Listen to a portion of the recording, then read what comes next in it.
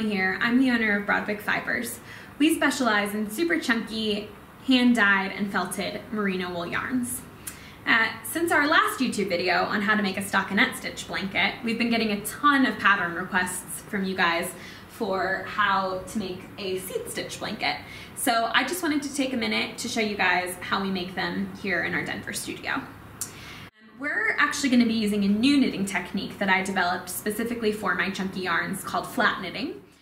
Basically what we're going to be doing is laying our knitting flat on the table and then working the stitches with our hands.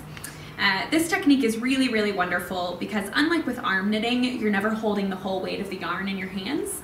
And it also means that you can leave your knitting on the table and walk away if you need to take a break. Just one quick note before we get started on the type of yarn that you decide to use for your chunky knitting project. I really would encourage you guys to use actual yarn and not just roving. Most of the blankets that you're gonna see on Etsy and Pinterest and Amazon are gonna be made using these really beautiful raw roving strands. The problem with roving, if you're not familiar with it, is that it's literally just raw sheep's wool that's been combed, so all of the fibers face the same direction, but that's all that's holding the strands together, which means that it's going to shed and it's going to pill a lot, and you might accidentally rip it when you're working with it. It's just really delicate and fragile, and the end product isn't going to be very durable. So I really would encourage you guys to get actual yarn. The two words you want to look for when you're shopping for your yarn are felted or spun, and both of those will be a really good indication that you're buying actual yarn and not just roving. We sell our yarns on our website or on our Etsy shop. It's this 2.5 pound hank of super chunky felted yarn, a flat work surface, and your hands. If you want to upgrade to 3 kilograms to get a little bit bigger, that's absolutely fine. 4 kilograms will make about a 40 by 60 inch standard throw size, and then if you're looking at buying 5 to 6 kilograms, that's going to be a really big blanket, just to kind of give you an idea of what size you would want to make. So go ahead and take your yarn and unwrap it. I like to move it over to my left where it's most comfortable for me, and grab your end. So like I mentioned earlier, we're going to be making a 35 by 50 inch blanket. So that means the length of our blanket is going to be 50 inches. Each stitch in this style of knitting is approximately 2.5 inches. So for this blanket, this particular size, we're going to want to cast on 20 stitches. So in this method of flat knitting, the cast on is actually replaced by a chain stitch. So to go ahead and get started, what we're going to do is form a slip knot. And you're going to want to leave about a 20 inch tail for your slip knot. Just like that. And this is going to be the very first loop in our cast on of 20 loops. You want that initial slip knot to kind of be big enough that you can kind of move your thumb and your forefinger in comfortably. And what you're going to do to chain stitch on your other 19 stitches is you're going to grab the working yarn in between your thumb and your forefinger, and you're going to pull up a loop. So that's your second loop in your chain stitch. So grab a yarn between your thumb and your forefinger again and pull up your third loop. And you're just going to continue on like that. 4, 5, 6, 7, 9, 10, 11, 12, 19. 20. So there's your chain stitch or your initial cast on. Now what you're going to do is you're just going to lay your knitting flat on the table in front of you. So once your chain stitch is flat on the table, you're going to take this working yarn and set yourself up and pull it up over the top of your knitting. And then what we're going to be doing is working into these top ridges of your chain stitch. So just double check that you have 20 of them. This loop on the end does count as your first ridge. So because we're going to be doing a seed stitch, we're going to be alternating knitting and purling stitches, and that's ultimately what's going to give you your seed stitch pattern. So let's start with a knit into this first ridge, this first top loop. So for a knit, you're going to take your working yarn and you're going to tuck it up underneath that loop, and that is a knit stitch right there. So your next stitch into your top ridge, into your second top ridge, is going to be a purl stitch. So unlike with your knit stitch, you're actually going to take the working yarn and pull it through from the top of that ridge. And that right there is your purl stitch. So you can kind of see the difference. This is a knit stitch, and then where it goes across the top of the loop is a purl stitch. So we're just gonna continue on alternating the rest of the way down our chain stitch. So next is knit stitch, pull up a loop, and then for the purl stitch, we're gonna be pulling down through the top of that ridge. Your knitting might flip a little bit that way, that's okay, just kind of tuck it back down and lay it flat. So you're gonna knit one, and then you're gonna purl the next one. Knit one, and then purl one. And you're just kind of continuing like this the rest of the way down. Knit one, purl one. Knit one, purl one. You're pulling up a pretty big loop, guys. It'll probably feel a little bit bigger than you think it needs to be, and that's just fine. This type of knitting is really forgiving, and it kind of all evens out. So give yourself a little bit more slack than you think you need. So we're getting down to the end of our chain stitch. You just want to make sure that you don't miss this last little slip knot loop ridge. So this is your last ridge right there, and it goes straight into your slip knot, and you're gonna wanna purl into that last ridge. So that's your first row done, guys. So to get started on your second row, again, you're just gonna take that working yarn. I always like to pull a little bit of slack up over the top just to give myself some room to work. For a seed stitch pattern, what you're gonna be doing is you're always gonna knit on top of purl stitches and purl on top of knit stitches. So you can see this last stitch that you've just done is a purl stitch. You know that it's a purl stitch because the yarn is running across the top of the loop. Whereas with this one, do you see how there's no yarn running across the top of that knit stitch? So what you're gonna wanna do is alternate. So because this is a purl stitch, you wanna knit on top of that purl stitch. And then because this next loop is a knit stitch, you're gonna purl on top of your knit stitch. And then you're just kind of, you're alternating. So you're knitting here, purling one, knit one, purl one, knit one, purl one, knit one, purl one, knit one, purl one, knit one, purl one. So it's just a nice, easy pattern. You're just alternating, and you're making sure that you're always purling on top of your knit stitches and then knitting on top of your purl stitches. And that's what gives you that really beautiful seed stitch pattern. So that right there is the end of our second row. So the third row is where you really start to see the pattern come into shape. So take that working yarn, pull it right up over the top again. And then you can see really easily that you've got a purl stitch first and a knit stitch second.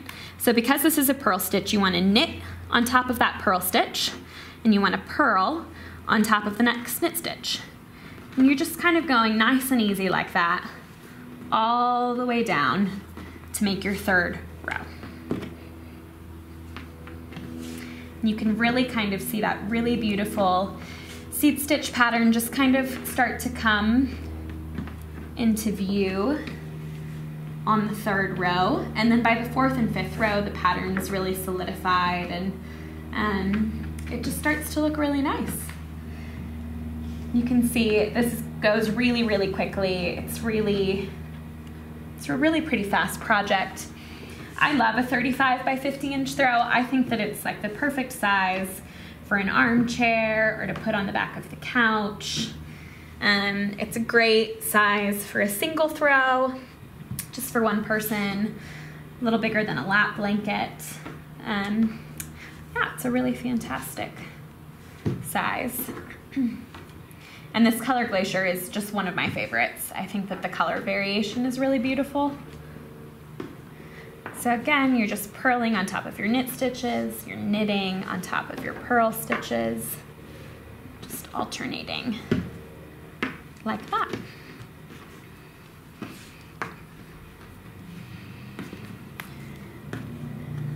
So guys, if you were making a 40 by 60 inch throw, you just want to take the length and cast on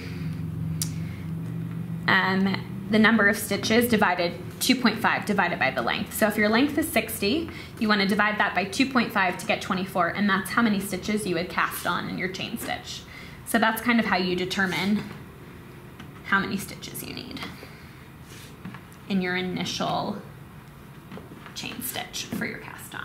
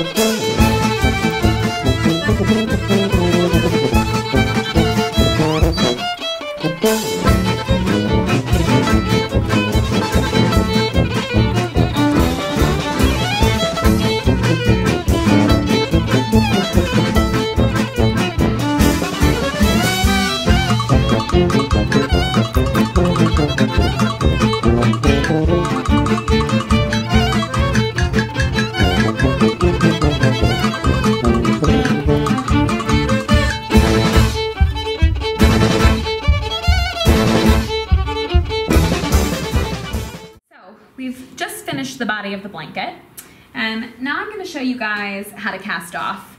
You want to make sure that for the cast off you leave yourself kind of a decent hunk of yarn. So that's about, for me, about 1, 2, 3, 4, about 5 to 6 arms lengths worth of yarn, depending on how long your arms are. I'm short, so I've got short arms.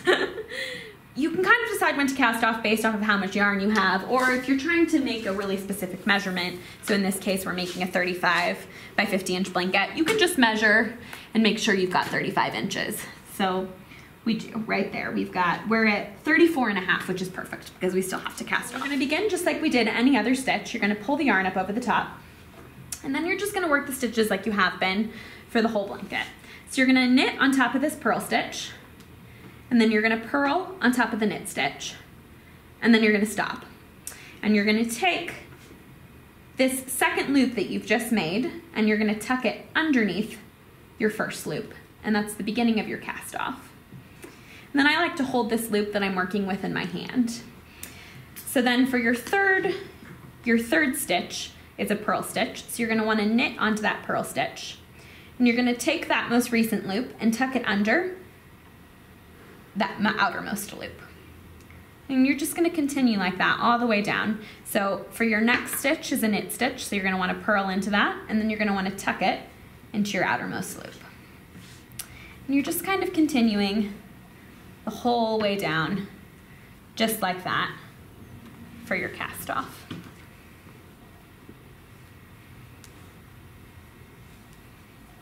And you're gonna get this really lovely braided edge on the end, which is great.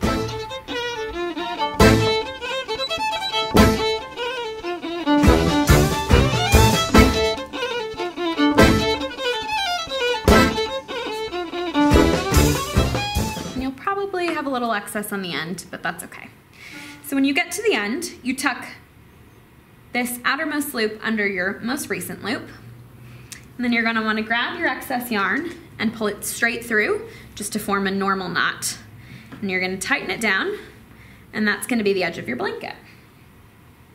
So to finish off, what I like to do is you're gonna wanna separate it. It's gonna be kinda hard because it's felted, so you've really gotta pull at it. And then I just like to rip right there. So you're gonna wanna have like a little 5-inch tail hanging. And then you're just gonna take that and you're gonna just tuck it in and make it look like the rest of the blanket. Just kind of follow along with one of your stitches, and then I'm just gonna either stitch it down there with a needle and thread, which you can totally do, or if you happen to have a needle felter and felting mat, then you can actually felt it down this way as well. You can buy these needle felters and felting mats from most local yarn stores or off of Amazon as well. I think Michael sells them. They're pretty easy to find. We're just gonna stitch this side down just like that. Nice and easy. And then you really can't even see the join. And then we'll flip the blanket around. And we're gonna do the same thing with this tail edge as well from our cast on. So again, I just like to kind of tighten it up and then just kind of tuck it back into the blanket. Just make it look like a part of the blanket. The easiest way to do that is just following a line of stitching around.